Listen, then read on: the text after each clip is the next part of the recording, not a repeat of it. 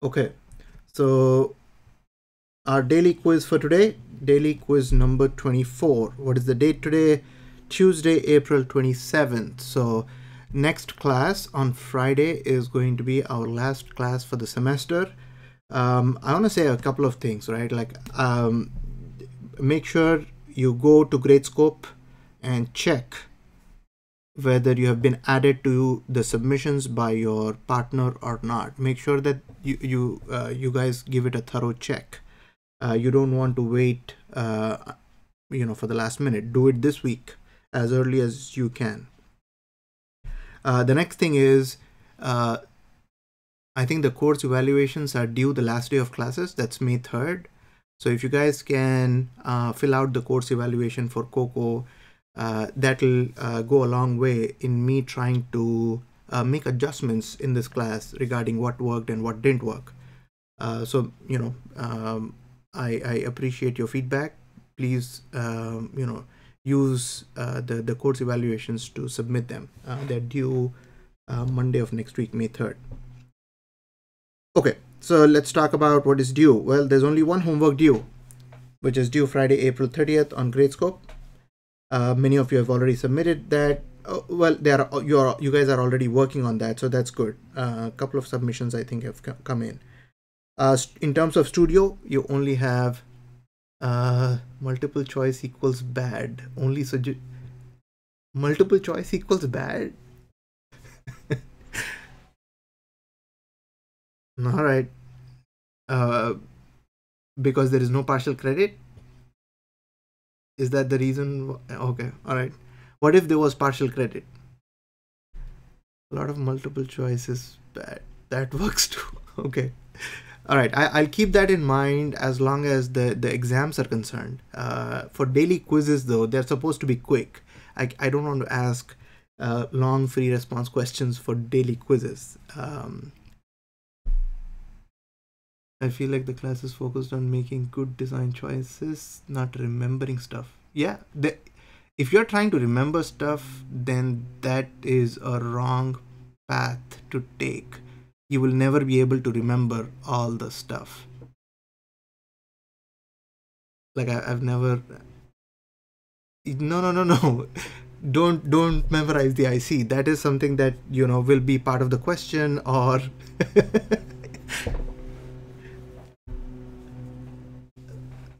The multiple choice is more remembering.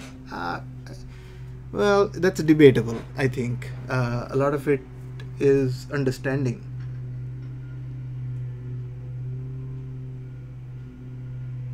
See, what I mean by remembering is remembering each and every detail about an IC, for example.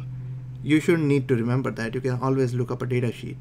But do you have to remember how active low signals are represented in a schematic diagram? Sure, you have to. That's more understanding than remembering, right? So there's a very fine line between them. All right, let's come back to the lecture here. Homework due April 30th. Studio due tomorrow. So make sure that tomorrow you submit on Gradescope and also get your Studio 8 checked off. A lot of you have already finished the studio, so that's great. Let me move on to our last lecture for the semester. We are going to be focusing on memory. So when you hear memory, let me just poll the class in terms of what comes to mind when you hear memory. RAM, ROM, okay, so RAM, random access memory, read-only memory, SSD, solid state drives, all right. Dynamic RAM comes to mind, all right. So this, dynamic RAM is sort of a type of RAM. What else? Static RAM, somebody said static RAM too, all right. Video RAM, all right. So we are too young for hard drives.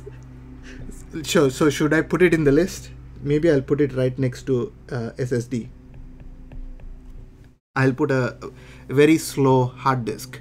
A floppy, all right, floppy. Now you guys are talking about old things. Magnetic tapes and floppy. I'm going to put that all the way over here.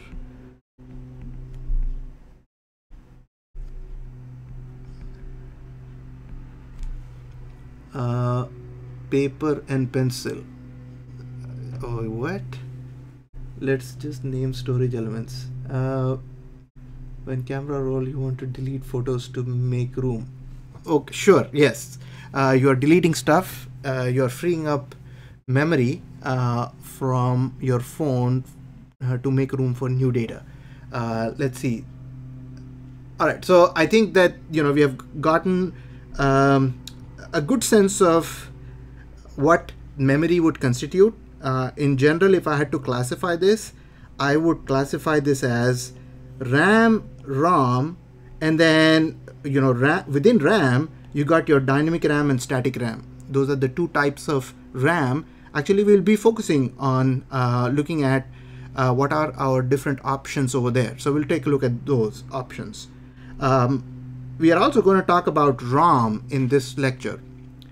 Read-only memory, right? Like, okay, I just want to read the memory. So we'll talk about what that could be. Then we have the solid state drive and hard disk. Even the old magnetic tapes and floppy disks, those are all supposed to be slow. And they really, in context of memory, they only have one purpose. The purpose is that memory should be large, right? So whenever you think about memory that is available for a computer, let us talk about a few parameters here. What would you want your size of the memory to be? Large or small? Big, right? Like you want your memories to be infinitely big, ideally, right? As big as possible. Why? Because everything is going in the memory. The operating system, the user applications, your user data, everything is going on the memory. So in terms of size, you would want that to be really, really big. All right, so how about cost? You would want the cost to be as low as possible. And several advancements in memory technology have enabled that. Our memory has gotten cheaper every year, every generation. All right, so cost, we would want that to be low. Now let's talk about speed. Speed of access. How about speed of access? Well, cheaper RAM, but the size has increased, right? Per bit, the dollar amount has gone down. You would want low latency. All right, so you want speed of access. The speed should be high, right? So you want, there's price fixing issues. All right, so in general, whenever your CPU is looking for some information, you would want that read or write operation to happen as fast as possible. You want your memory to be very, very big. And in terms of cost, you want that to be as low as possible. Now, if I remove this from the list, right? So let's just talk about size versus speed. If I remove this from the list, the cost, think about size and speed. Do you guys think that these are conflicting objectives? This could be conflicting. How no? So imagine this. Imagine that you are in a really big library and you're trying to search for a book, right? If the library was very, very big, is it fair to say that you would spend more time looking for the book compared to a very small library?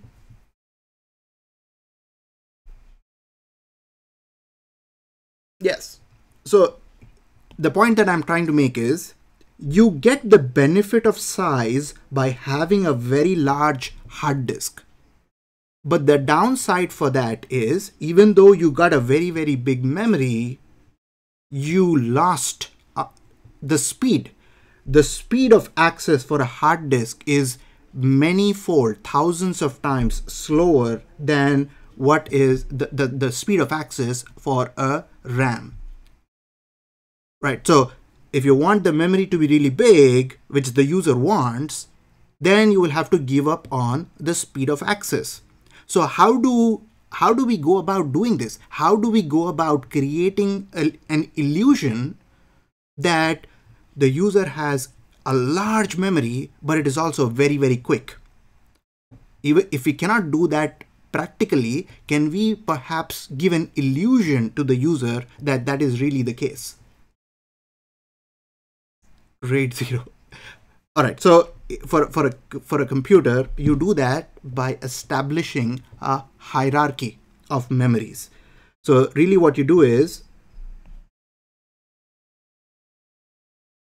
you build up a triangle, you build up a pyramid, CPU cache. That's exactly right.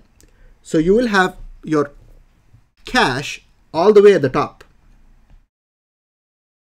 And why is it shown as all the way at the top? Because the size is small, right? The size of the cache, which is supposed to be right next to the CPU, in many cases on the same chip, right? So the bandwidth between the CPU and a cache is supposed to be really, really fast. And what enables that are two things. One, the size of the cache is very, very small in comparison to, say, RAM or hard disk. The other thing that enables that is because it is right next to the processor, right? So there's no time that you're spending in accessing many, many elements. It is right on the same chip as the CPU. So cache gives us speed, but it is very costly, right? So the cost goes up, but when you use cache. Cache is supposed to be the smallest size with the highest speed of access, but the highest cost as well.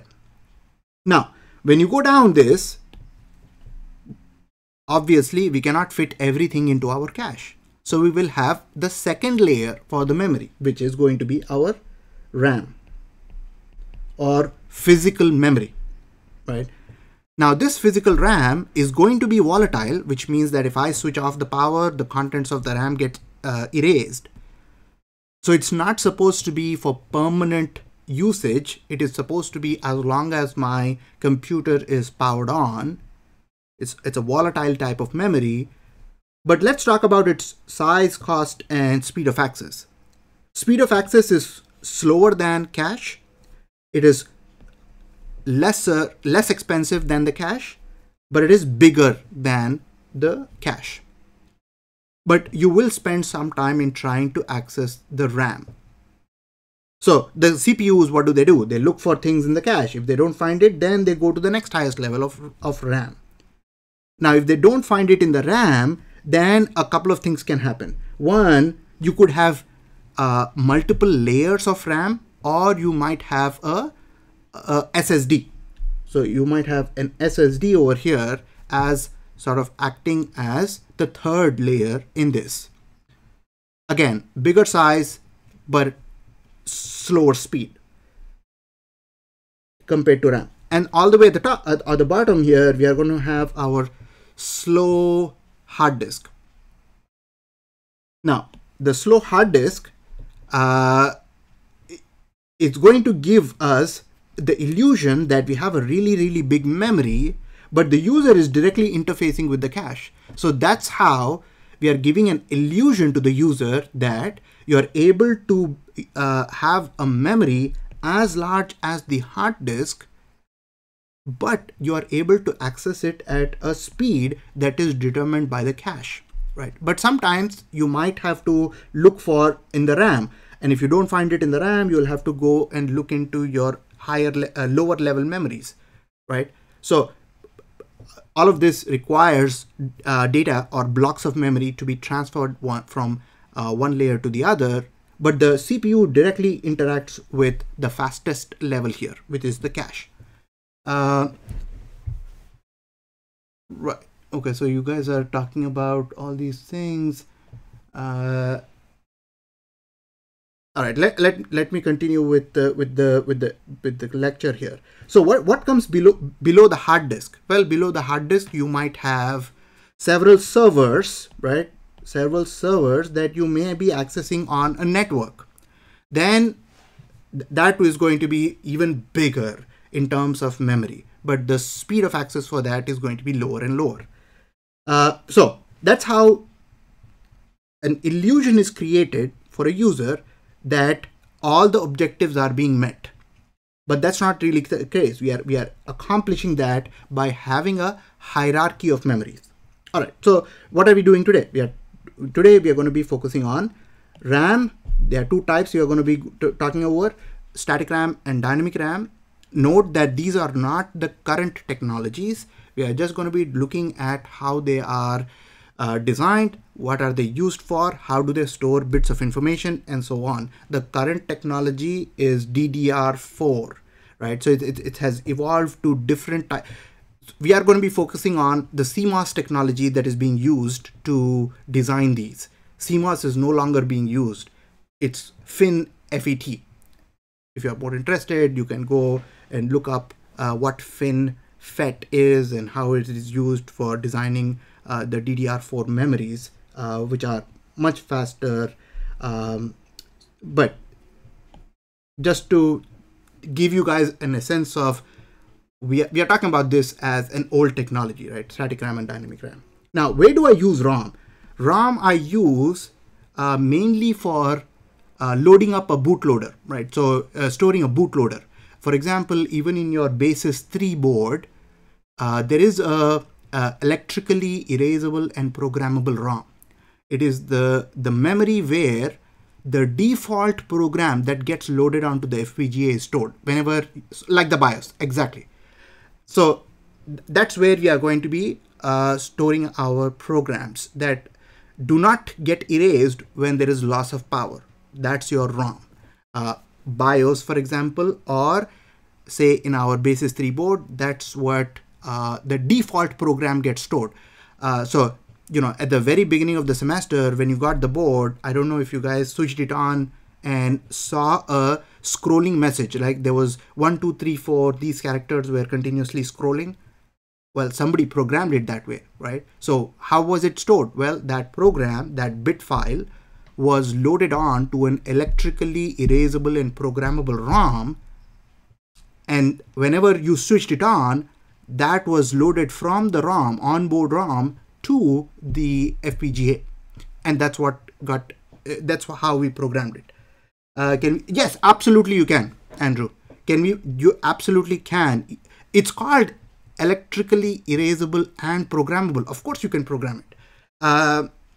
And you know, even if you are not able to program it using Xilinx Vivado, there are other programs, there are other applications that allow you to change the default file. Programming is so expensive. Yeah, they are extremely expensive. All right, so I think, you know, we have spent quite a bit of time talking about some general ideas that are around this topic of memory. Now let's talk about how our class comes into this picture. So what have we covered so far? Well, we have started our conversation with K-maps, Boolean algebra, all the relevant fundamental math that goes behind your logic circuits. Then we, you know, went on to some a little bit more combinational circuits. For example, we talked about muxes, we talked about decoders, encoders, and so on. So all those were combinational circuits. And in the second half of the course, we started talking about sequential circuits. We started with a latch, we designed a flip-flop using that, we designed a register using flip-flops, we also designed counters using flip-flops, and then we talked about some real-world applications of flip-flops in terms of finite state machine design. Right, so FSMs, that's sort of how we progressed through the course. Now, a real computer is going to have various components. One, the computer is supposed to be storing data, right? So we need some sort of memory to store data. It might be temporary purpose or it might be a permanent purpose, right? Store data. How are we accomplishing that? Well, maybe RAM or ROM. In today's lecture, we are talking about that, to store data. The other thing that a computer would be interested in is pretending like we are not just watching. What is that?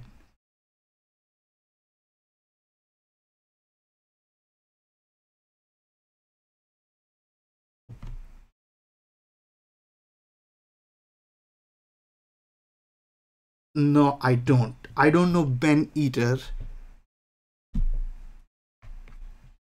Ben Eater is a Digital Logic YouTube channel. Sure.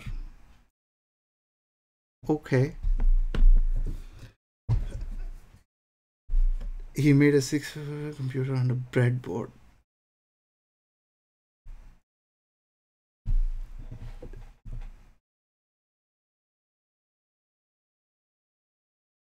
Okay, good to know you guys.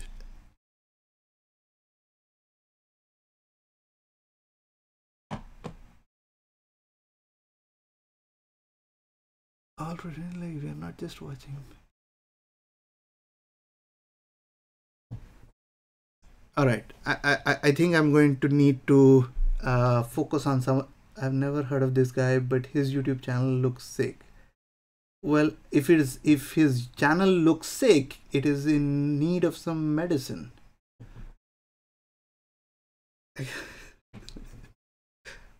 All right, here, guys, let us focus on the material here, because Ben Eater is not taking the final exam, right? So let's just, you know, focus on. All right, so things to transform data. We need the computer to transform data. Who is going to do that transformation for us? Well, our combinational circuits are going to transform that data, right? So decoders, encoders, muxes, all of those things are going to be helping us with transforming data. Store memory, transform digital components as combinational circuits. The other thing that we would also need is to move data between things. So what are we going to use for moving data from between things? Well, we would need buses, right?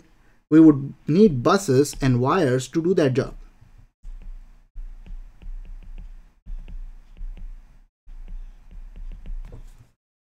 Yes.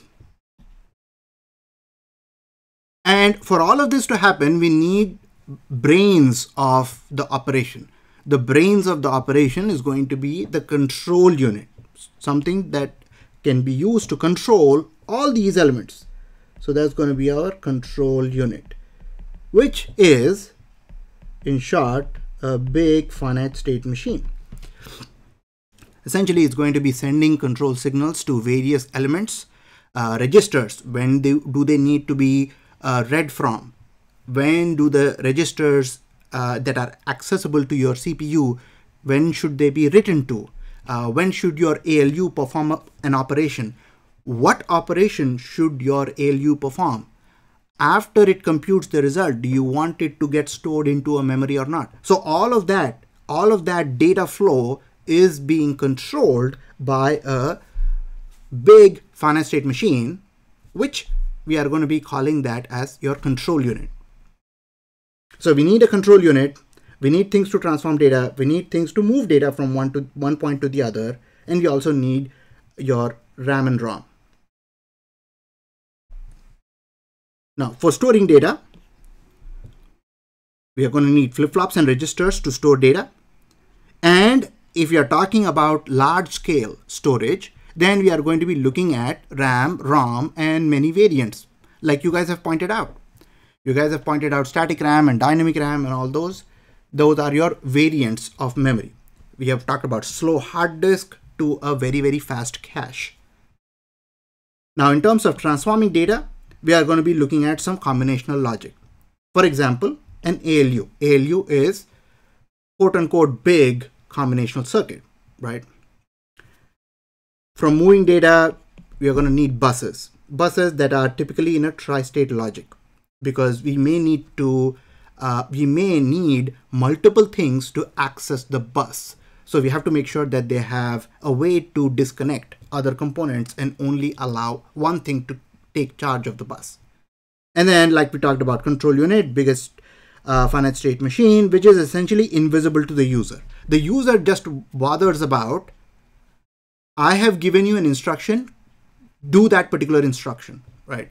And that instruction will have some operation code, it will have an address to where is the data located, and so on.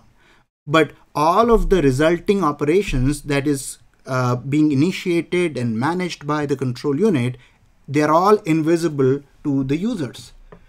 Doesn't it need to only add, subtract to be Turing complete? Okay, yes, but it can do a lot of various operations, right? So if the simplest architecture that you can think of will have a minimum of 8 instructions. Those could be like add, subtract, compare, branch when equal, and so on. But a typical set of operations can be really big. So 256 instructions is very common. In fact, you can go beyond that as well. For each of them, we will have a specific opcode, and the control unit monitors that opcode. All right, so let's talk about a memory overview. Over here, we are talking about RAM, random access memory. Now, this can be divided. This is a volatile type of memory. What does volatile mean? If power goes off, the contents are erased, right? So this depends on power.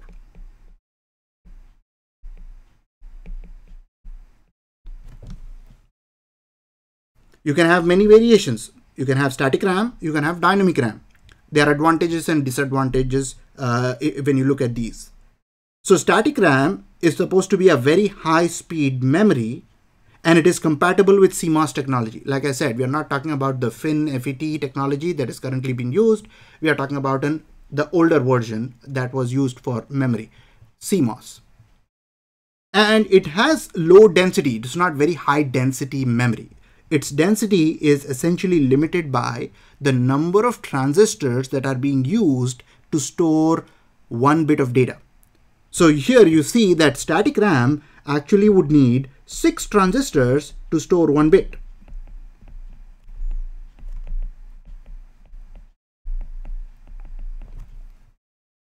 Obviously, that is not really ideal if you have a limitation on real estate, right? There is always a crunch on the space that you use for memory on a printed circuit board. So to serve a purpose of the real estate, the space, you would want to go for a high density memory, which the dynamic RAM allows you to get there. So dynamic RAM or DRAM is high speed. It is not as high speed as static RAM. However, you only need 1 transistor and a capacitor which goes through a refresh cycle to store 1 bit of information. So 1 transistor per bit.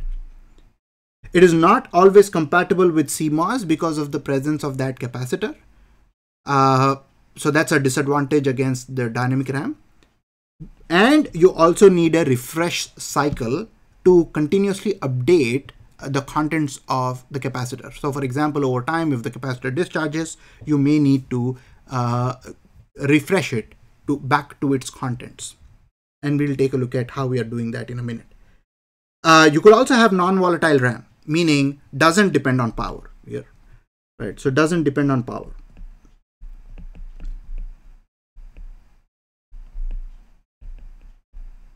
Example, flash memory, really high density. So now on average, what do you mean by CMOS compatibility? Remember, whenever we talk, when we talked about CMOS transistors, we were talking about a pull down network and a pull up network, the use of NMOS and PMOS transistors in a complementary fashion.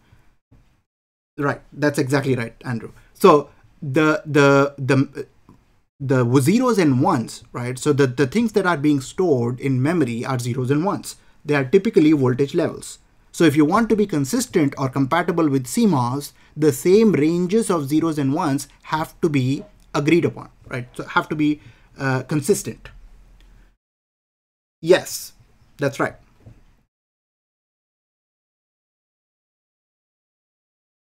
All right, so let's see. Flash memory high density, on average, it requires less than 1 transistor per bit, but it is a slightly slower type of memory just because the sizes can be bigger here. Read-only memory, ROM. ROM is a non-volatile type of memory in which let's talk about what could be inputs to this ROM and what could be outputs of this ROM. So let's talk about input and output to a ROM, read-only memory. What could be the input and what should be an output to a ROM? Input determines what will be read, output is what is read. Okay, Bennett, you're absolutely right. So what should I, not instructions. So input determines what will be read, right? Address, right? So what will be read is essentially the address location, and output is the data at that address. So address should be part of the input and data at that address should be part of the output, right? Because I'm only reading it. So input should be what? Address, and output should be data at that address. Data at that address.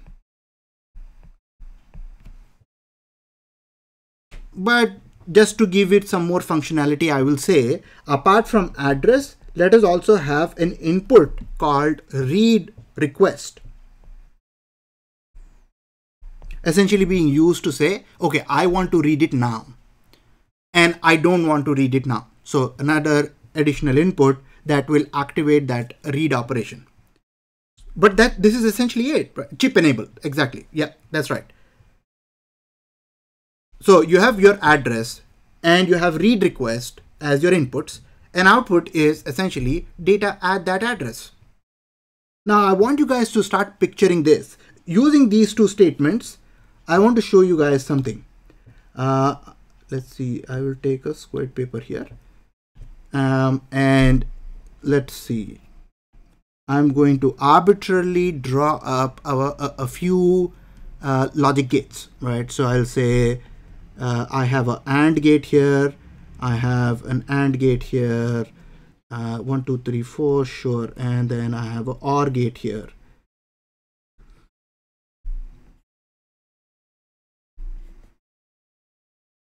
One, two, three, four. What type of circuit is this?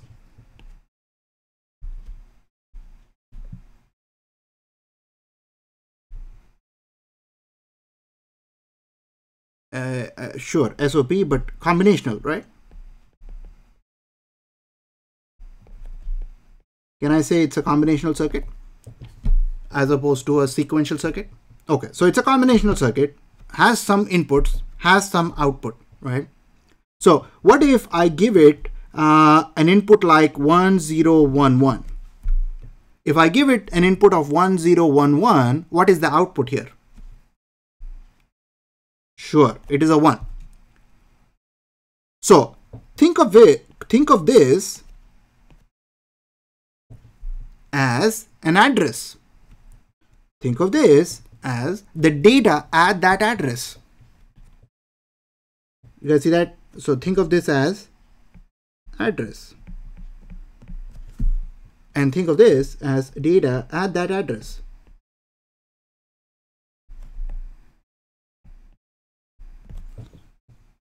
And as you are changing the inputs, your data stored at that address is changing. But that data depends on the address value only. That's right. The data over here is dependent only on the address, right? So if you wanted to store something else in the ROM, all you would need to change is the combinational logic that is present over here. And you could do that using, electrically, like EEPROM, like a electrically erasable and programmable ROM, where you are essentially changing logic cells. But what are you getting? You have an address and you get data at that address, essentially functioning as a ROM. You guys see that? So in other words, I can think of a ROM as a combinational logical circuit,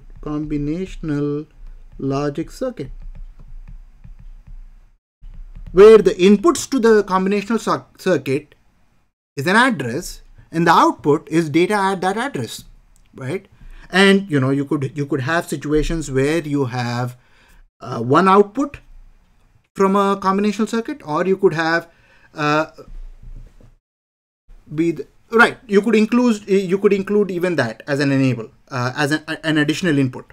Sure, you can do that. So you can have one going here and here. So you can have 1 and 1, right? Something like that. So that could be your read request.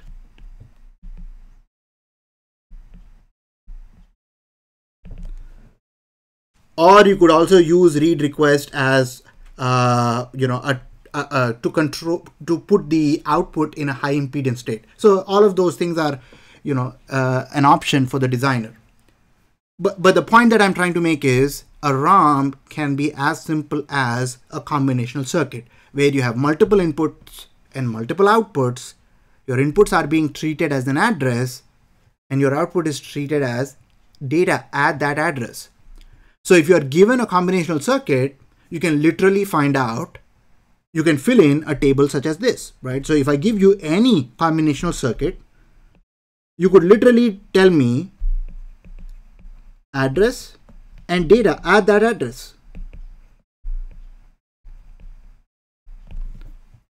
That is going to have a massive K-map because now you're talking about more number of inputs, right? But the issue is not to have the simplest implementation. You can obviously do this in software and keep changing it. That seems difficult to program though. Yeah. Every address needs its own custom logic circuit. Not every address. You do that for a set of addresses. And if you need to change something, all you need to change is how that particular input combination is changed. We'll talk about how all of this is done using different objectives, different components. We can also do this using decoders and transistors and even diodes. So we'll take a look at all of those things. Right now I'm just trying to convey the concept of ROM being considered as a combinational circuit. This is right now 1 bit, but that's not going to be a general case, right? You will have 8 bits or 16 bits and so on stored at that particular address. So you could have something like, oh yeah, there is a combinational circuit here which has 4 or multiple inputs and multiple outputs. Sure, you can have that. And we'll take a look at some examples of where we see this. All right, let's come back to this. So read-only memory, you can start thinking of that as a combinational circuit where input, address, output, data at that address. Now let's talk about how a RAM structure array of logic cells are put together. Now at the beginning, you might think that there are so many things going on with this diagram, but we are going to take a look at everything in detail.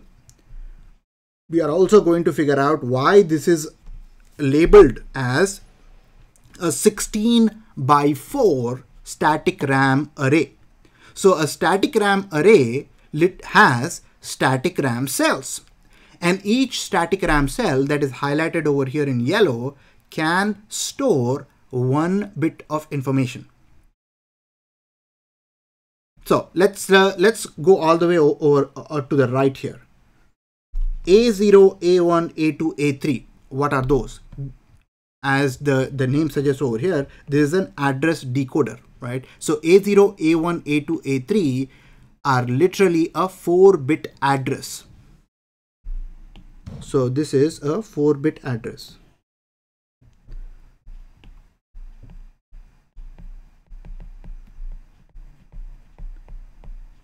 Whenever you think about a memory, those are your inputs, yes. Whenever you think about the memory, you think about two things. One, address. Two, data at that address. In some cases, you may want to write to the memory, and in some cases, you may want to read from the memory. For a static RAM, are you reading or writing?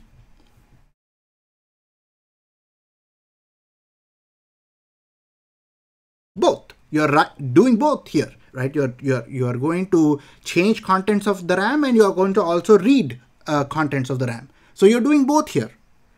Not the same case with ROM. ROM, you're only reading it in general, right? So you change it once in a while, but you're generally using that as a read-only device. Okay, so you all the way to the left here, you have got a 4-bit address, and A0 clearly is the least significant bit of the address. A3 is your most significant bit of the address. Now, all of that is going into an address decoder. In other words, a decoder which is being used to decode your address input. Now, if you have a 4-bit address, then how many different address locations will you have? 16. That's exactly right.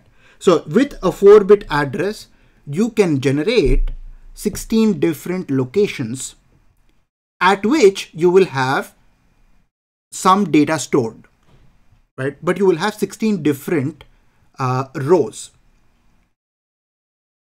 That is exactly the reason why the size of this is indicated as 16.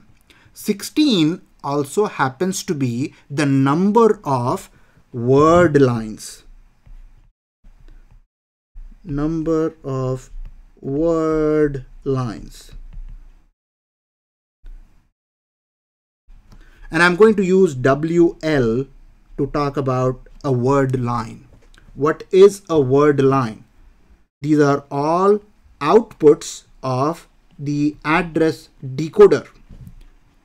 So for example, whenever I enter a 4-bit address over here, I am going to get a specific word line to be active.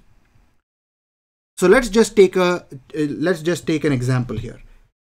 Let us say I have my input address that I'm trying to either write to or read from. Let us take an arbitrary address, 4-bit address. Let's say I have 0011, right? So can you guys tell me which word line is going to be active in this case? Word line 12 is going to be active in this case because I'm going to read this as 1100. 1100 corresponds to 12, which I have 0 here, I have 1 here, and all the way down to 15. So I can, let us say this is 12, right? So only that guy is going to be active and all the others are going to be inactive, right? In other words, I will be able to read from or write to these 4 logic cells, static RAM cells, given this particular address. So I can read to them or write to them. Now, let us suppose I want to write,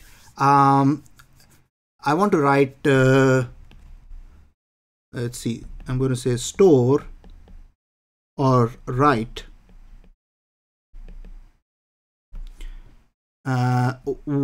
B in hex,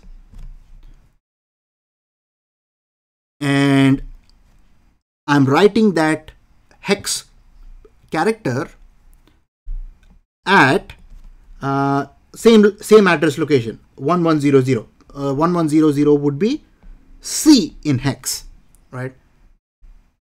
Right. So I'm writing that at C. The data I'm writing is B. So B is, as you pointed out, is 1011 in base 2, and C is 1100 in base 2. So I've taken care of the address here, right? This is the address.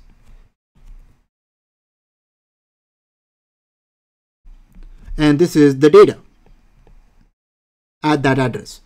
So I've taken care of C in hex. 1100 is the address. Yes. Now, how do I store B in that particular location? The first thing that I need to do, give this guy that corresponding address. I've given it 1100. Next, I need to do the enable. That's absolutely right. I have to take care of this guy. I have to enable it. And this is write enable. It's an active high write enable input. It's an active high input. So I need to activate that, right? So I need to make that 1.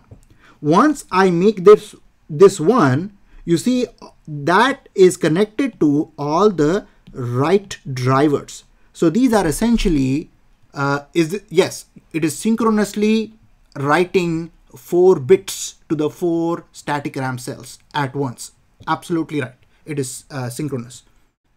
So that enables, that essentially gets the driver ready so as to take the input bits and allow the static RAM cell to get those particular input bits.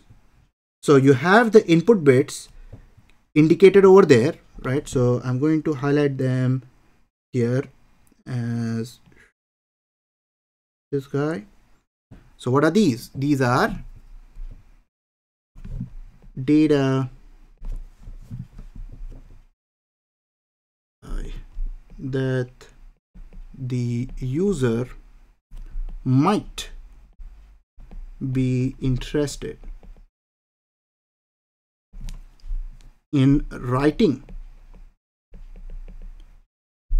to the 4 static RAM cells of a particular word line.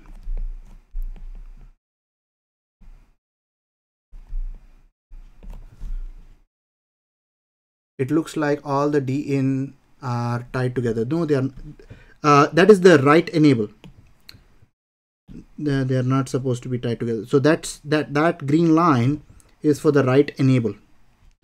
So D in 0 is input to the write driver, which is going to get delivered in true form and the complemented form to the static RAM cell.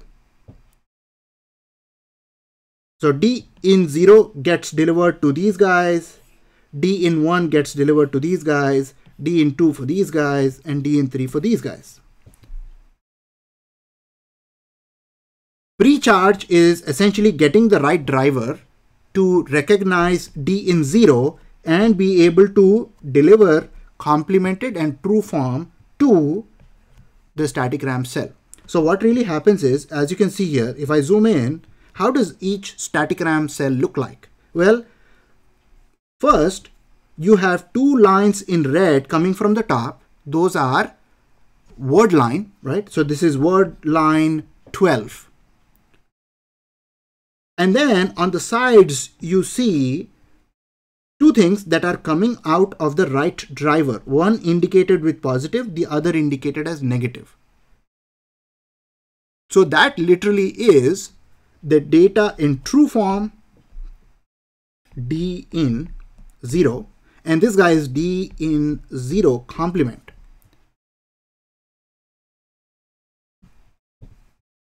So both D in 0 and D in 0 complement, both true and the complemented version and true version are being written to the static RAM cell. Why are there 2 inputs in red? There are 2 inputs because this is controlling the gate. There are 6 transistors in here inside the static cell.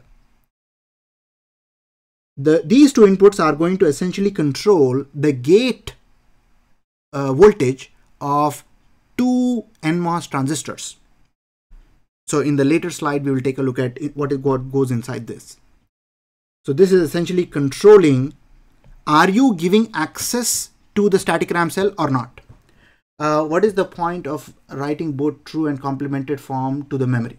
So the point is this: the way 6 transistors are being laid inside this static cell give us the ability to check both true and complemented form. Again, there is a feedback loop of 2 cross-coupled NOT gates inside that. So when you take a look at that, you will see why both are good to have. Sure, you don't need to read both, and the right driver is actually generating true and complemented forms. So nothing to worry about as far as the user is concerned. All the user does is they just make the data available that is supposed to be written to that particular location. So in our case, we need to do what? We need to write B into it. B is 1011. So let's see, what should I do here? The least significant bit is all the way to the left. So I need to make this one, this 0, and this 1. Yeah. So that's B. I have already given C to the address lines. They got decoded. And once they got decoded, word line 12 became active and all the others became inactive. Once word line 12 has become active and you have made the write enable active and you have given the 4-bit input that needs to be stored at that location, the write drivers are going to make those bits available both in true and complemented forms for the static RAM cell. And because your word line is active right now, you will get access. Because this is active, you will get access to the cell in which those can be written. We'll take a look at more details of inside the static RAM cell on the next slide. But right now, I want you to note that there is an input to the right and left corresponding to true and complemented forms. And there are 2 inputs from the top corresponding to the word line inputs. This is per cell, right? So that's how you're writing 1011 to that particular cell. Now, what happens when you want to read it? Well, when you want to read it, you need to give the same address because we are trying to read what is written to 1100. So you have to give the same address. You have to disable write enable. And then by using this sensing amplifiers, you are looking at both those lines, right? So all this is connected to the same line. Those are actually called bit lines. So in gray, what you see here is bit line.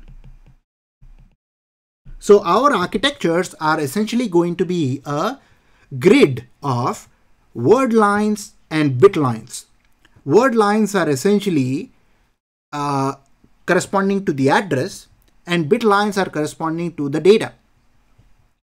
And for each cell, we not only have the bit line, we also have the bit line complemented versions as well. So when you read it, hopefully with the same address, you should read 1011 using the sense amplifiers. Now let's talk about the size of the array, right? This is a static RAM array because each of the cells that is going in here is a static RAM cell, which has 6 transistors to store, which requires 6 transistors to store 1 bit of information. Next, why 16 because those are the number of word lines. Why 4?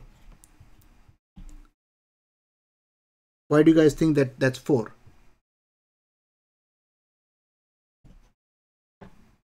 Number of bit lines, the size of the word. Okay, no. 4-bit address corresponds to 16 address locations. That's why you got 16. And at 16 locations, at each location, how many bits are stored? 4 bits are stored, right? So this is 4 because 4 bits stored. 4 bits stored at each address.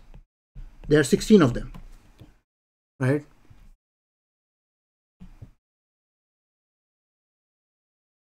Let me also write what WL means and what BL means. WL is word line, and BL I'm using for bit line.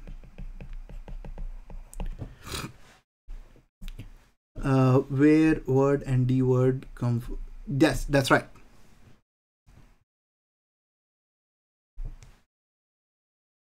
Now, we have talked about actually in a lot of detail about the goal, right? So we want our memories that you need to store one bit of information. You don't want that to be very high. You don't want that to be as high as 3 transistors per bit.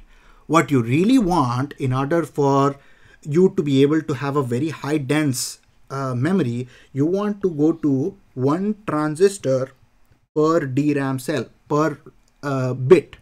You only should need 1 transistor. So how do you get this? Well, you will have to go from 6 transistors to a 3 transistor DRAM cell all the way to 1 transistor per DRAM cell. Plus you may also need a capacitor that will require a refresh cycle. So we'll talk about how but the goal is so that we can have a very high dense memory. So you can fit it into, does that depend on the transistor technology used? Yes, it absolutely does. So DRAM is not necessarily compatible with CMOS. Static RAM is. So I told you guys that a static RAM cell has 6 transistors. And I also told you that they are the static RAM is compatible with CMOS. So inside the static RAM cell, you guys 1/8 per bit. Yes. So there are 2 variations of static RAM. It also comes in 6 or 8 transistors. The one that we are looking at is 6 transistors. So where are the 6 transistors? This is the cell, right? So this is the cell that we were looking at earlier. 2 things coming from the top that were corresponding to word lines, right? And there were 2 bit lines running by the sides. One was bit line, the other was the complemented version. That's right. So there are 2 transistors in here and here, and there is one here and one here. So that makes 6 transistors per static RAM cell. Now, what is inside this? Well, if you look at what is this, that is essentially our 2 cross-coupled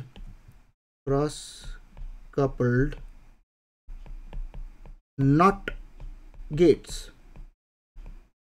Before we looked at the static SR latch, we also looked at a bistable element of 2 NOT gates that were in that configuration before we looked at the NOR version of SR latch.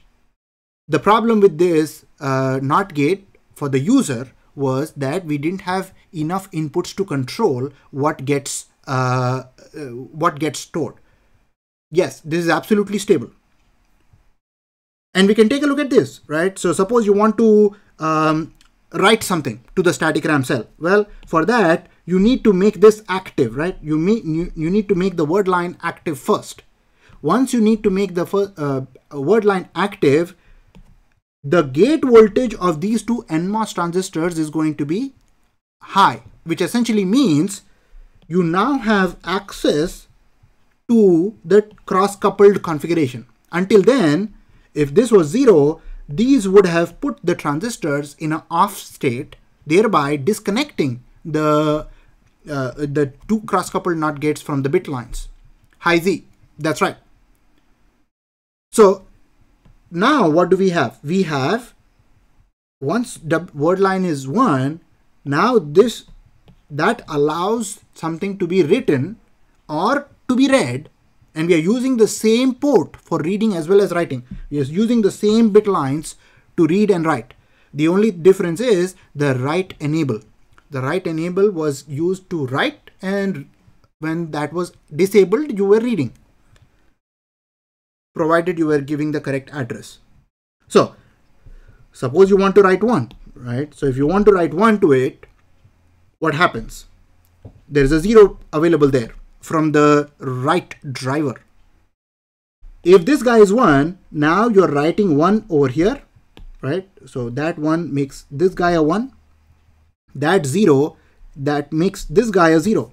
That 0 will make this 1. That 1 will make this 0. And what you're going to have is a stable state. And this is also a bistable element. So the other state is going to be when the bit line was 0. And you will be able to write to it. You will be able to read from it. But the thing to note is we are using 6 transistors, not very efficient in terms of space. And we are also using the same 2 bit lines, same ports to read and write. Right, so read and write use the same port. There is 1 word line and 2 bit lines. The bit lines are, they are not 2 independent bit lines. The bit lines are carrying the same data here.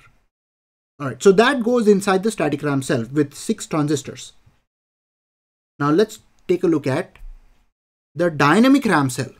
So a dynamic RAM cell, as pointed out earlier, why can't you just use 1 NOT gate? Well, there can be other variations of this, right? You can have other ways to just hold on to one data. But the way you get memory, the way you get you get to feedback is by using feedback, right? So the way we have implemented memory is by the use of feedback. Are these all CMOS transistors? Yes, that's why we said we have compatibility with CMOS. Now let's talk about dynamic RAM. Earlier, when we looked at 16x4 static RAM array, in that we had 16 static RAM cells altogether. Now in this case, if we replaced each static RAM cell with a dynamic RAM cell in which you have 1 capacitor and 1 transistor per dynamic RAM cell, you would get 16 transistors and 16 cells for the same 16x4 dynamic RAM array. Again, we have word lines and bit lines. Over here, word lines are the output of the address decoder. And then the bit lines are being used to write or read the contents of whatever is stored in that particular DRAM cell. Right, so this is relevant to the data and this is relevant to the address. So because we are using, so all we are doing is we are using the word line to give access. Well, that can be small or high. Generally, you go by the refresh cycle. So in this case, we are using a refresh cycle of 64 milliseconds. Notice that this is old technology. I'm not sure about the exact number. Deep depletion of FET, yes. So how are we writing it? Well, make word line active. Once you make word line active, you are saying that this is going to give access for me to change the voltage across that capacitor. Yes. So once I change the voltage across the capacitor, that is going to take some time to decay. 64 milliseconds. So every 64 milliseconds, we are doing a refresh cycle to bring back the contents of the capacitor back to their original state. So suppose we do this. Suppose there is a threshold here where above this is considered as high and below this is considered as low. On the x-axis, we have time. And what we are monitoring here is the voltage across the capacitor. So at the beginning, if you have a 0 stored in your dynamic RAM cell, then your voltage is going to be low and you may not need to refresh. However, if you now write a 1, which is essentially make word line active and make bit line 1. If you do that, then you would have written a 1 to the capacitor, which means that your capacitor is now charged to VCC, whatever the supply voltage is. Then what is going to happen? Well, if you now don't keep that voltage at that level, it is going to slowly discharge. And as it is discharging, it might go into the low state from the high state. You don't want that. You still want your 1 to be held in the capacitor. So what do? Every once in a while, do you refresh? So update the contents of the dynamic RAM cell by refreshing the capacitor voltage back to its original level. So how do you monitor? How do you carry this out? Well, degraded contents are being read by a D latch, and if they cross a certain, if they come to a certain value, they or based on time, they get updated again. So you're monitoring the degraded contents and you're restoring them after every 64 milliseconds. Or if you had, a bigger capacitor, you might need to do this slower. However, a bigger capacitor will take up more space. So the benefit of dynamic RAM is that you only need one transistor, but the disadvantage is that you need a refresh cycle. Now let's talk about how these dynamic RAM cells are put together in an array form, and how do you so the goal is to have a small cap with multiple refresh cycles. Yes. So it's a trade-off. It's a trade-off between size and how often do you need to refresh. So for a 64K by 1 DRAM array, how are you going to read and write to this particular array? So before we actually do this, let's talk about the size of RAM first, right? So we talked about it before, but I also want to sort of write it explicitly over here. Size of RAM is indicated by number of word lines by number of bits at each word line. And you can also rewrite this same thing as number of word lines are 2 raised to number of address bits. How many bits are you having to refer each address location? Number of address bits by same thing, number of data bits.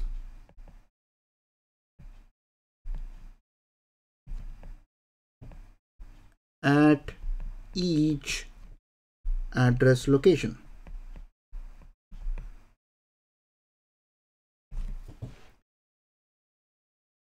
So earlier we had what? We had 2 raised to 4 bits for array by 4, right? That's why we had 16 by 4 earlier.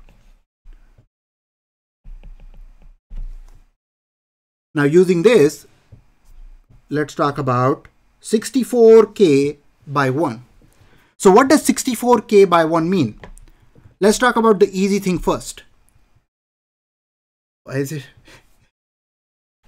Why do you think it is 64K and not 65K? One address. No. So the first one is related to the number of bits in the address, and the second one is related to the number of bits stored at that address, right? Over here, the numbers that are given are 64K by 1. 2 raised to 6? No. So how many address lines are there?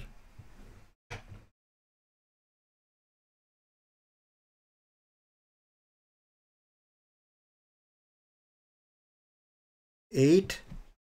Okay, so sure, there are 8 address lines to pick one from 256.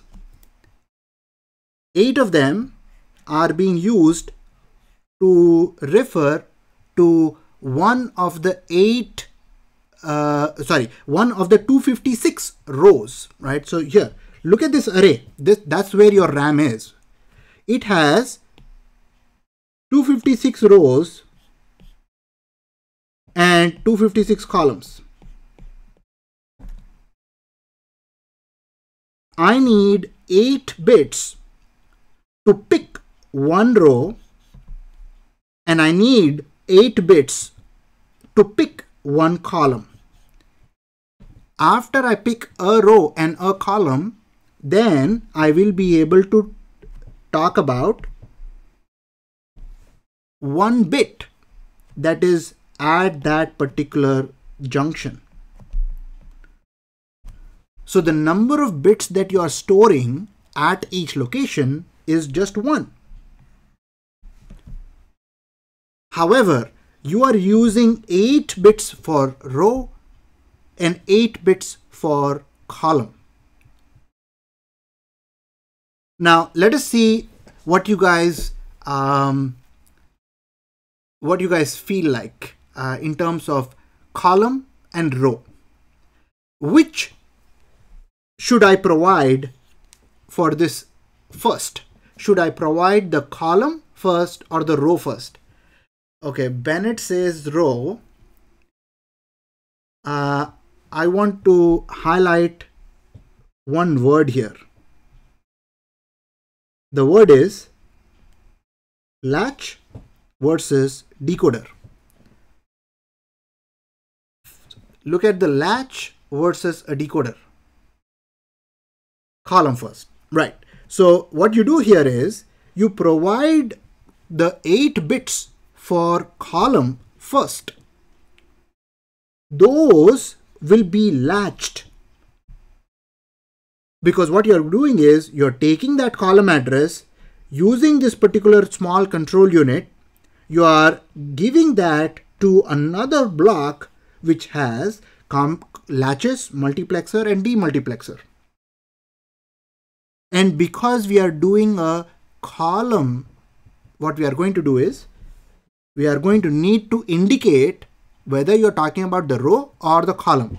So for that reason, we have these two inputs. We have an active low row address select.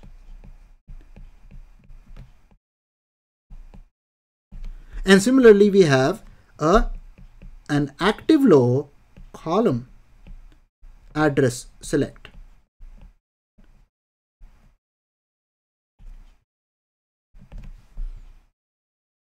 And then we have this active low write enable. Active low write enable. And this becomes our address.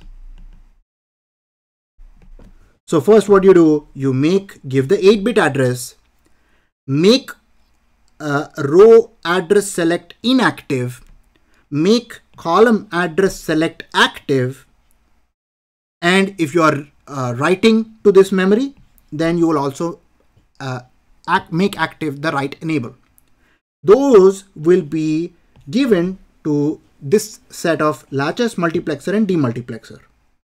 So column latches are being used to essentially take that 8-bit column information, 8-bit address corresponding to the column, latch that, and then use that to pick one of the 256 columns from the user, from the address, right? So wherever the user is giving an address, that's all the addresses are, by the way, generated by a CPU, right? So the processor is sending all those addresses along with the control unit managing all the other control signals that are associated, but the address is coming from the CPU.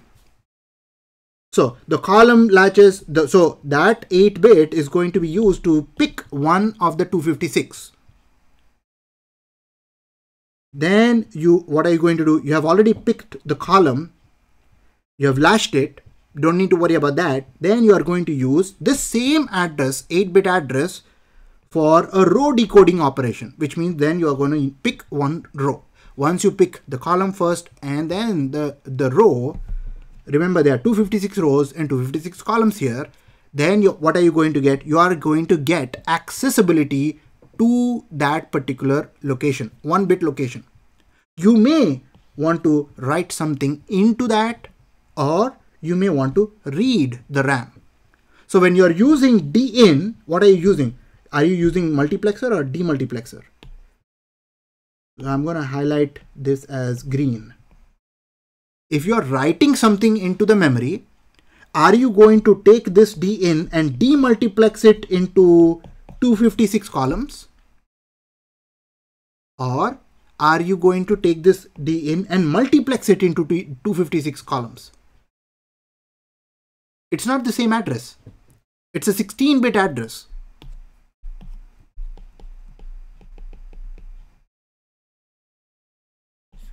Eight row, 8 column.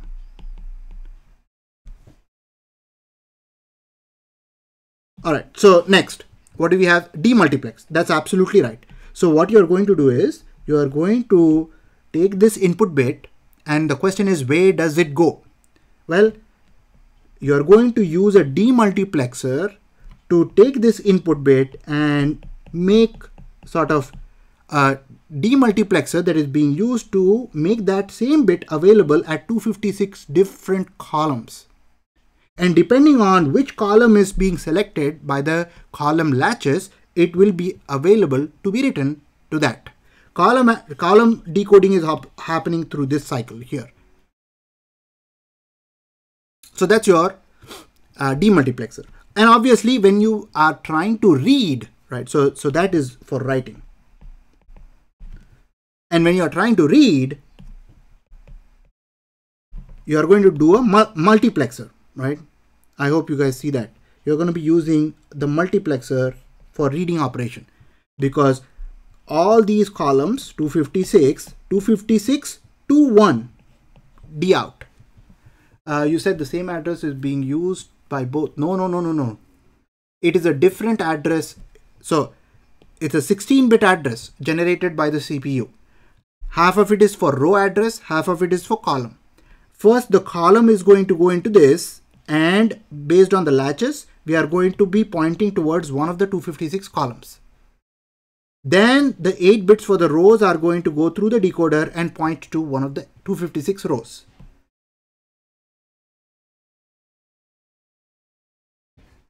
All right, so what do we have next? Let's see. Oh, I forgot about the size. So now let's take a look at the size. Earlier in our equation, we had 2 raised to the number of address bits multiplied by number of bits at each location. In our case, we have 2 raised to 16 by 1. You guys see that? By 1. 2 raised to 256, because 8 for row, 8 for column, which essentially equals what? 2 raised to 6 2 raised to 6 by 2 raised to 10, and then by 1. What is this? That is K. What is this? That is 64. And then by 1 carries over. The fact that DRAM size is a power of 2 doesn't seem... K is 1024.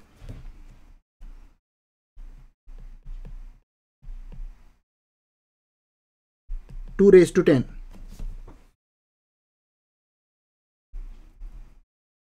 You guys have been talking about KB all this while. MB, that K was 2 raised to 10 always. In the analog world, K means 1000. In the digital world, it means 1024.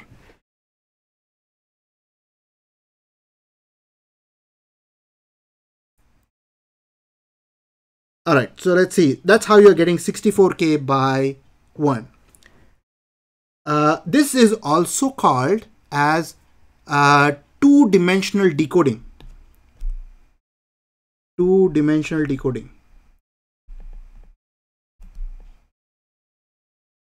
And the reason why it's called two-dimensional decoding is because you are doing your decoding for the columns as well as for the rows. So that's a two-dimensional decoding. If you just picked one row, then you would have a one-dimensional decoding in that case. Took the last week to figure out that out. All right, so I suppose you guys see how the row address happens, column address happens, latch. All right, so that should be a good. All right, now let's move on to read-only memories.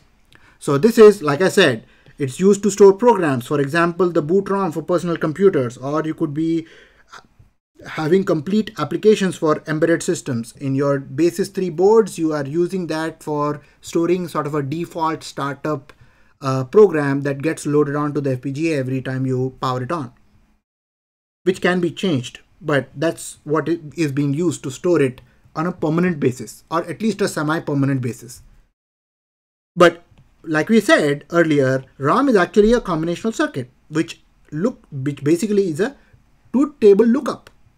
You give me an address, I will tell you what is at that address. So you can think of it as address input being the inputs to the function itself, and the outputs would be the function outputs.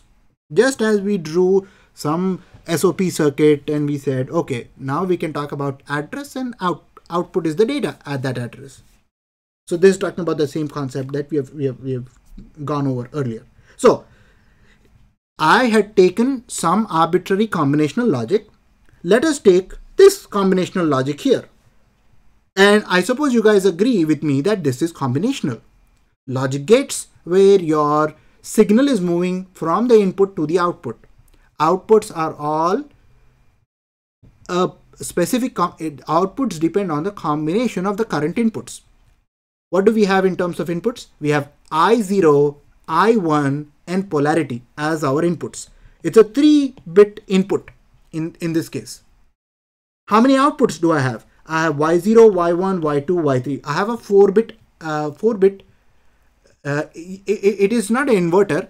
It is actually a signal that is being used to have active low outputs versus active high outputs. So when we take a look at the truth table, you will see what that polarity is being used as. But the point is this. The point is 3 inputs here, and there are 4 outputs. Using that information, can you guys make sense of this? The size of this ROM is 8 by 4. Why is this 8 and why is that 4? This guy is 8 because 2 raised to 3. And that is 4 because at each address location, you have 4 bits that are stored. You guys see that? So 8 corresponds to the number of address locations. And in this case, we have 3 bits being used for each address. So our number of address locations are 8. And at each address, you have the ability to store 4 bits. So let's take a look at the truth table here. What do you guys see? On the left side, we have inputs to the circuit. On the right side, we have outputs. 3 inputs and 4 outputs. A2 is being used as polarity, by the way. So A2 is being used as the polarity. So if you notice, this is simply a decoding operation. Is that a decoder? Can you guys say that this is a decoder? Absolutely. So what is the difference then? Are there 2 decoders or is this just 1 decoder? This is actually 1 decoder in which if the polarity is 0, then it is functioning as an active low output. For the outputs of the decoder, it is just a 2 to 4 decoder, 2 inputs, 4 outputs.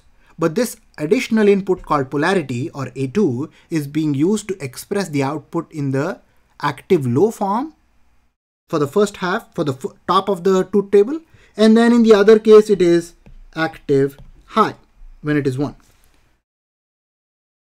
But it is decoding 0, 1, 2, and 3, right? So it is functioning as a 2 to 4 decoder with this additional sort of criteria of polarity. So outputs could be active low or outputs could be active high. So we came up with the truth table. Using the truth table, we have put in a combinational circuit. And it doesn't really matter how we have drawn this up. It is some combinational circuit that is representative of the same truth table here. So let us try to find out what is stored at each address location. Let us try to do that. This is a ROM, right? So all we are interested in is address. What is stored at that address? So what is stored at address 000? At 000, you have 1110 being stored. What is that? E in hex.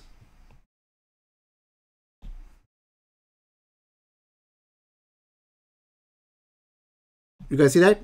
So at address 0 or at address location 000, the address is 000. What is stored at that? E,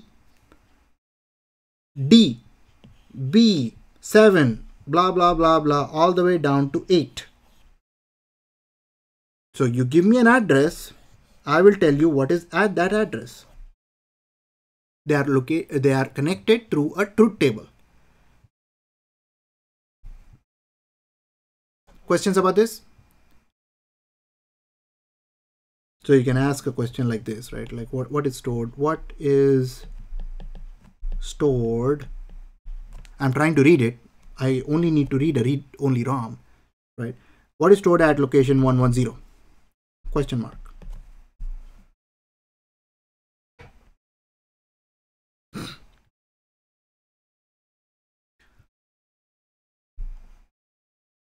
It's not super useful, but this is the first thing that we are looking at to make that connection that ROMs are essentially a lookup table.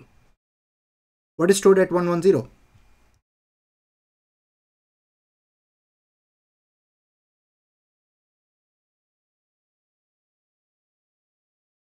Four.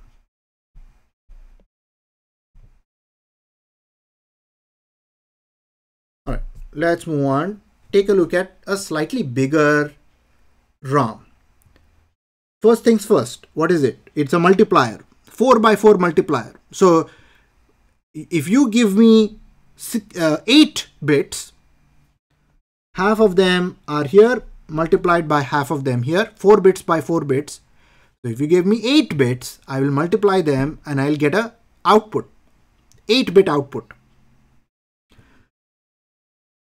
So it's a multiplier, another combinational circuit. So let's talk about why the size is 256 by 8. The 256 is related to the number of inputs, right? How many inputs do I have? 8 of them. So 2 raised to 8. So this is like a rainbow table password cracking. Yes, it is exactly that.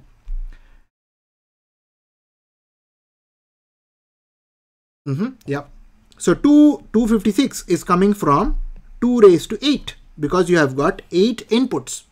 4 of them being used in this example as the multiplicand and 4 of them being used as the multiplier. 2 numbers being multiplied. And of course it is commutative, so it can work the other way as well. X with Y or Y with X should give you the same product. So how about 8? Why are they output 8? Well, at each address location, you have got 8 bits that are stored. So that's why you have 8.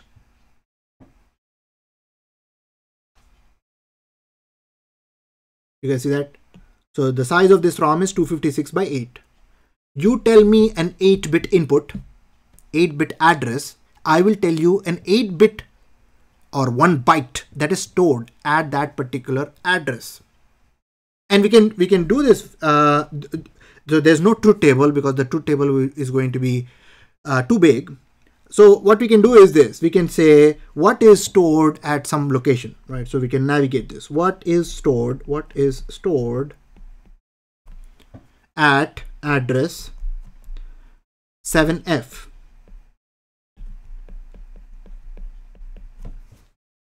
So if you guys want to know what is stored at location or at address 7F, then you need to look at one row, one column. That row could be for 7 and the column could be for F, right? So where is the row for 7? Maybe I use yellow for the row. It is right here.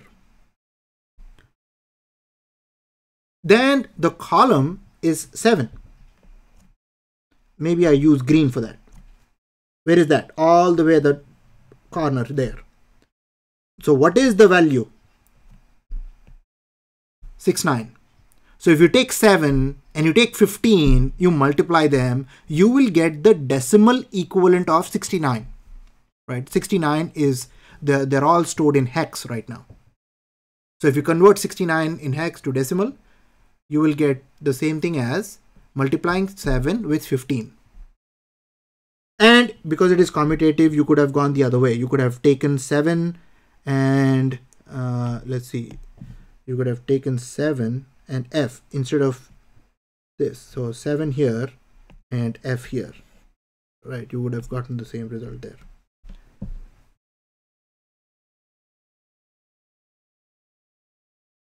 So give me an 8-bit address. I will tell you the byte that is stored over there. Questions about this?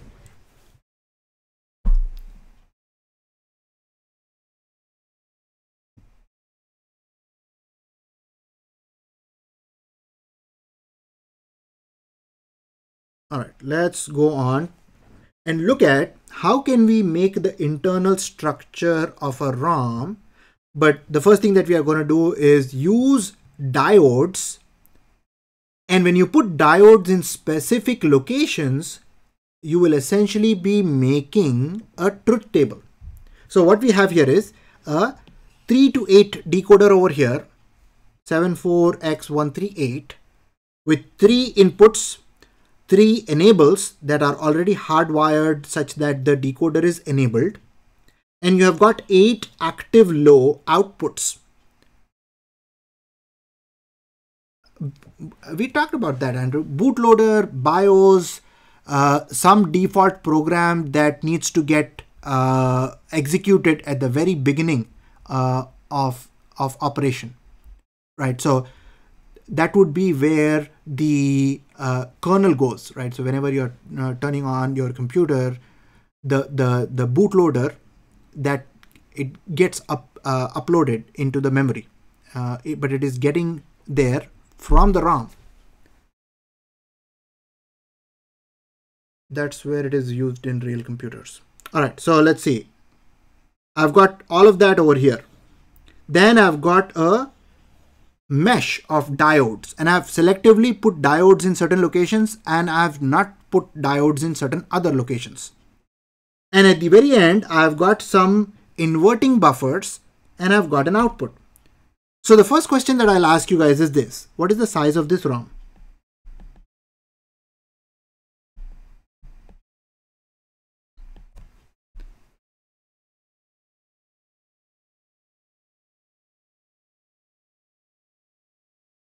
Eight by 4, 8 by 8, 8 by 4 is correct. The reason is 8 because this is 3 and 4 because at each location I've got 4 outputs, right? In other words, 8 is because I have 8 word lines. And I've got at each word line, I will be able to access 4 bits.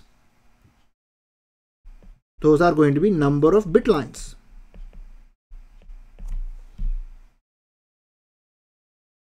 The decoder would be 8 by 8. That's right. But we are looking at, so we are actually looking at the internal structure of the ROM, which means I am actually controlling where the diodes go that will dictate what kind of truth table it results in, right? So the location of the diodes is what is crucial here. And then I can program it to be different, thereby getting a different truth table. All I have to do is change the location of the diodes. In fact, I will use this to, so the diode replaces the NAND basically. Well, not necessarily. In this case, our diodes are essentially controlling. Let me go through this and I'll try to, bring it all together. The size of this is 8 by 4, right? It is 8 because you have got 3, not that 3, this is 3 inputs, so 2 raised to 3 number of word lines, and I've got here as 4 because I have got 4 outputs. You give me a 3-bit address and I'll tell you a 4-bit data that is stored at that address. Now let us try to figure out what is stored at address 5, right? So the input is 5. My goal is to find out what is stored at that location 5. Well, 5 is what? 101. So I've given it 101 over here. Once you know this is 101, can you guys tell me what output is going to be active? Well, as the diagram suggests, only this guy is going to be active. Y5, that's it. Everything else is going to be inactive. Inactive in this case means high, right? Everything else is high except for Wi-Fi. That is the only thing that is low because it's the active low output for the 741138 chip. Now, if you look at this, there are a bunch of diodes that are located at certain locations here, at the cross junction here. There is only one diode that is on currently. Which one is it?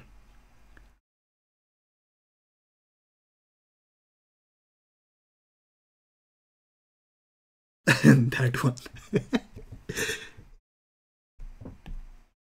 It is this guy. Every other diode is right now off. Why is everybody off? I've got a +5 volt connected to the anode and I've got a high voltage on the cathode. High to high, that's right. So all the other diodes are not allowing any current to flow through them. They are an open circuit. They are off right now. The only diode that is on is the diode over here, which is essentially controlling that output D1_L. So that is the only guy that is going to be low. All the other outputs are going to be directly connected to high.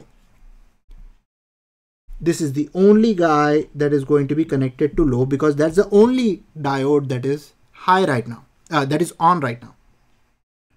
What that means is on your output, this is going to be high, low, high, high. And notice what happens if you invert it. If you use these inverters, and there is a reason why you're using these inverters. If you use these inverters, these are called output inverting buffers. We need them. If you use those output buffers, only then you will get the data as 0, 1, 0, 0. So what is stored at 5? You have 2 stored at 5. See that? All of this is 2, right? 0, 0, 1, 1, 0, 0, 1, 0. That's in decimal or hex 2. I'm confused about how the flow of electricity, why is it high, low, low, high? What do you mean? Why? So if this guy is turned on, then what do you mean? That essentially means that there is a connection between the input of this and this particular output, because all the other, so that is like saying all that 5 volts is dropping across this resistor, and the input of this inverter is directly connected to the output over there. That's what makes it low. The output is connected to the decoder. Yes, the Wi-Fi is not connected to the input here until this diode is on. You see, the diode is essentially either connecting the word lines, either connecting these guys or disconnecting them. So when they were all off, they were all disconnecting it, right? There was no connection at all. But because this turned on, now there is a connection. That's why it became now low. All right. Now I want you guys to notice this.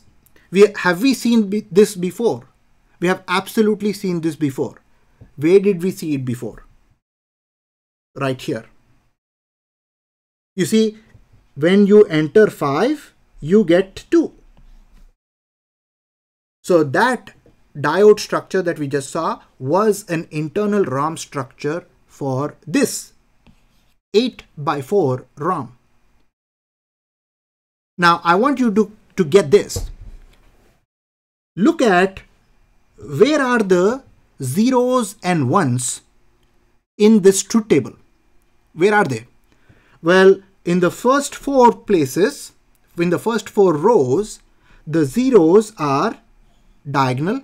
Everything else is 1. And in the bottom 4 cases, there is a 1 in the diagonal and everything else is a 0. This directly relates to where are the diodes and where are they absent in this.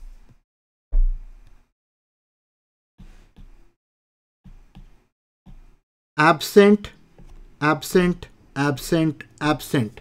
Everything else, there is a diode. That's the top half. So that means wherever there is a 0, don't put it. Don't put the diode there. Wherever there is a 1, put a diode there. Similarly, over here. Diode, diode, diode, diode. 1, 1, 1, 1. Everything else, there's no diode. So wherever there is a 0, don't put a diode there. Wherever there's a 1, put a diode there.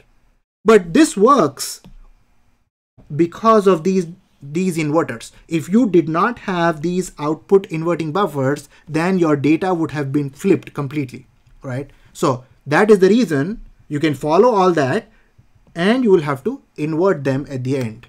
That's the use of the output inverting buffers. Now, would you classify this as one-dimensional decoding or would you classify that as two-dimensional decoding? Is it one-dimensional or two-dimensional?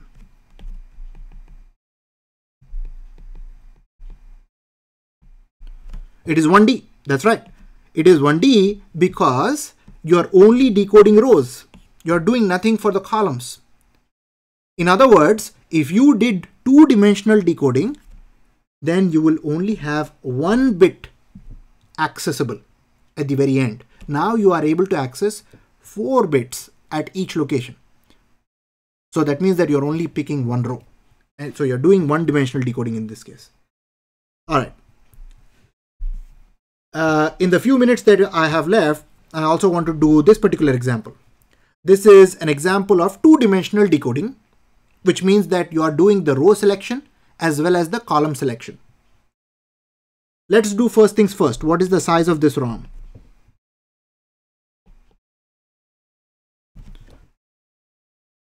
Take a look at everything in detail.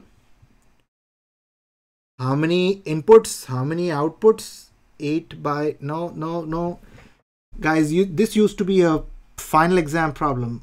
128 by 1. This looks right. It is 128 over here because you have 7 address bits. 2 raised to 7 would give you 128. In other words, you have got 128 different locations in your memory. And at each location, how many are you able to change or read. You're not changing, you're just reading. At each location, your output is simply 1. Oh, you missed the bottom. Yeah. So you have got 3 most significant input address bits for the 3 to 8 decoder here, and then 4 least significant address inputs for selecting the column here. So let's see. Let us find out what is stored at some address location. Let us say what is stored at 7E. Let's try to see that. Question is, what is stored at 7E in hex? So what is 7E? Let us try to write it down over here. 7E would be 0111, and then E would be 1110. Yeah. And then let's also number them. This would be A0, A1, A2, A3, A4, A5, A6, right? And then there is no A7, so I can literally sort of move this 0 all the way over here. That's it. 0111. Yes. I think you're missing 1. I think that is okay. All right, so let me translate that over here. So if I translate this over here, I've got A4, A5, A6 to be all 1s. And then I've got A0 as 0. Everything else is a 1.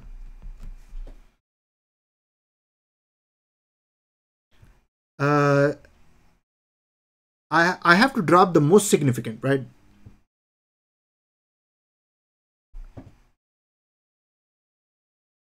Okay. So if A4 is 1, A5 is 1, A6 is 1, can you guys tell me which output is going to be active? Which particular row is going to be active? 7. All right. So this guy is going to be active. Okay. Next. If A0, A1, A2, A3, or A3, A2, A1, A0 are 1, 1, 1, 0, which output over here is going to be active? It's a multiplexer. So 14. So here, these are select inputs. These are data inputs. That is your data output. So based on these 4 bits, you are essentially picking 1 out of 16 to go through. Which one? 14. So let's highlight 14 here. If I highlight 14 there, let me use a different color.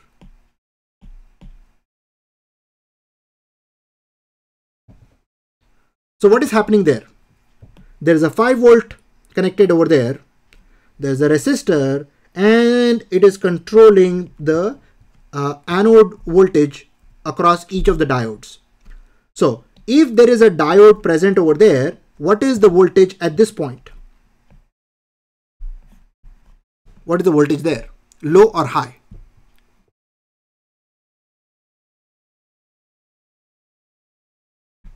The decoder outputs were active low. So what is the voltage over there? Low or high? Low. That's right. Only that diode is on right now, which makes that cross connection happen. That will go to low in that case. And because of this bubble, what do you get for D0? You get a 1. In other words, if there is a diode present, you get a 1. If there is no diode present, you get a 0 stored at that location. You guys see that? And you're able to do this for 128 different locations at which you can store 1 bit. Or actually, you're just reading in this case because it's a RAM. And this falls under the category of 2-dimensional decoding, row decoding and column decoding from here. There's a very nice, quickly see the word. Yeah, that's right. Okay, let us stop recording over here and we will